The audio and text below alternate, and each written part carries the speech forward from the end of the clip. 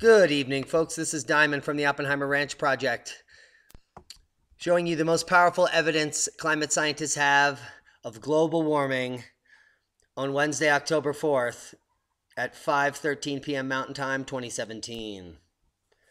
Now, the most powerful evidence climate scientists have of global warming is fraud. Let me get into that. Now, these researchers have created something called the ocean heat content relative to baseline, which matches CO2. It's amazing, this made-up thing that they've created. The ocean heating, the reason the air temperature is not rising is because the ocean's trapping the heat, okay? And they give you a little global warming at a glance diagram here to perpetuate the fraud. Then they come to these fraudulent maps, which if you watch Adapt 2030, you know how these are fraudulent. If you watch Suspicious Observer, you'll know how these are fraudulent. But what they do show is a cooling pattern from 2015 to present with less red. So thank you for this paper showing the cooling trend. But I want to get to the most fraudulent part of the paper. And let me show you the source here. Li Jing Cheng Institute, Atmospheric Physics, Beijing, China. Now, Researchgate is the peer-reviewed journal that these papers are getting published in. I'll leave you a link to this and everything else. This is owned by Bill Gates. So Bill Gates is perpetuating this fraud, just like Monsanto is preventing the truth of some archaeological sites from getting out, like Göbekli Tepe. Bill Gates is perpetuating this particular fraud here. But let's get back to the paper. You'll have links to all this. What this is showing is from 2000 to present that the sea level has risen over 70 millimeters. And this is going to be a presentation on the sea level rise fraud. And the reason I'm doing this is because the majority of Americans want the government to fight climate change now, according to this paper here. I'll leave links to it. And it's because of fraudulent information like this. So what we're going to run down tonight is some of the data on sea level rise to see how fraudulent this graph really is. Let's talk about sea level rise. In the last 24,000 years, from 14 to 10,000 to 8,000 years ago, in this range, sea level came up 400 feet. And this is how much sea level has risen in the last 6,000 years right here.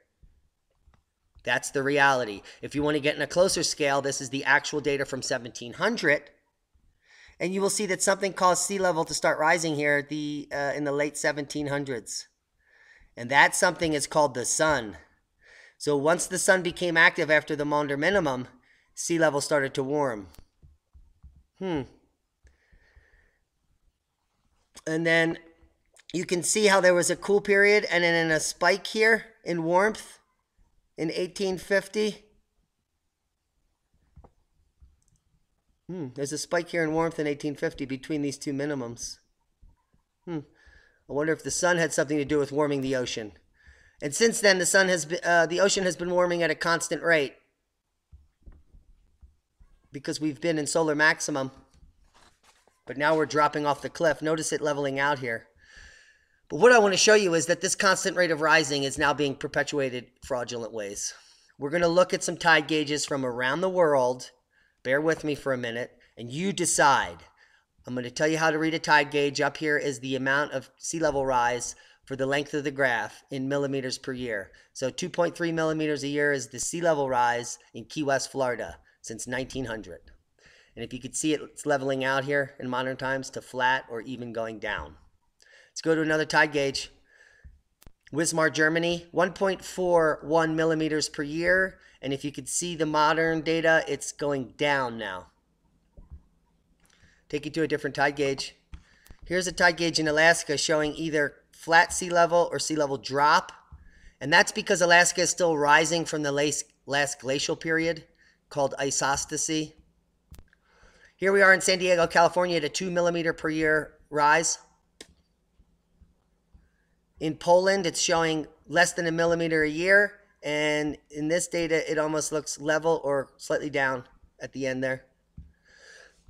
This is Crescent City, California, which is showing a loss of 1 millimeter per year. And if we come into Finland, another place where the glaciers have retreated and the land is rising, the sea level is dropping 7 millimeters per year in the ocean. Here we are in Australia. There are two major gauges where you can clearly see sea level dropping over the last decade here, and it only rising 0.6 millimeters per year since time records have been kept. So Alameda, California is showing less than a millimeter a year of sea level rise. North Shields, England has shown a sea level drop since 1900. Here we are in Annapolis, Maryland, which is the most sea level rise we've seen so far at 3 millimeters per year. It would take 2 decades at the most sea level rise to approach anything that this graph is showing in less than 2 decades. Oh my goodness. Here we are with the Washington, D.C. data. It's very telling because the end here, it's showing a downward trend past 2010. And again, only 3.3 millimeters of sea level rise at the maximum. Here is a fraudulent graph from NOAA showing the Battery, New York at a 3.18 rate for all of time. This is a fraud. In fact, this green line is the IPCC projected data. Also a fraud, not even close to what is seen. But this is the actual sea level rise at the Battery in New York.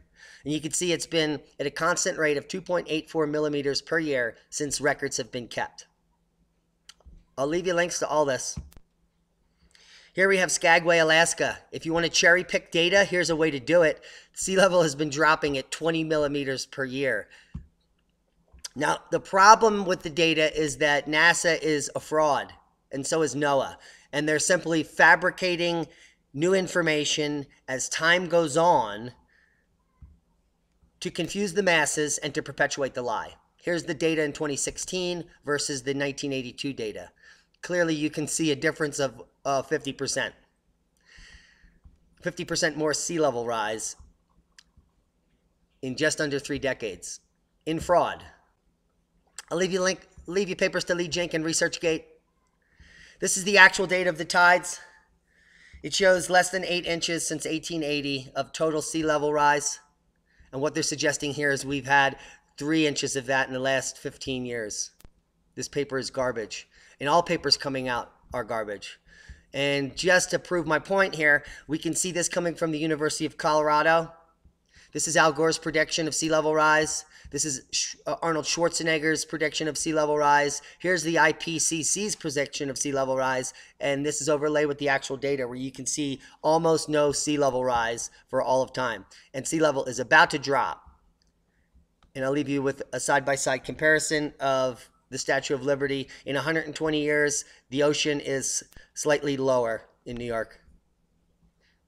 Guys, I hope you enjoyed the video. Thanks for watching. Please subscribe to our channel if you haven't and share this with like-minded individuals. Be safe.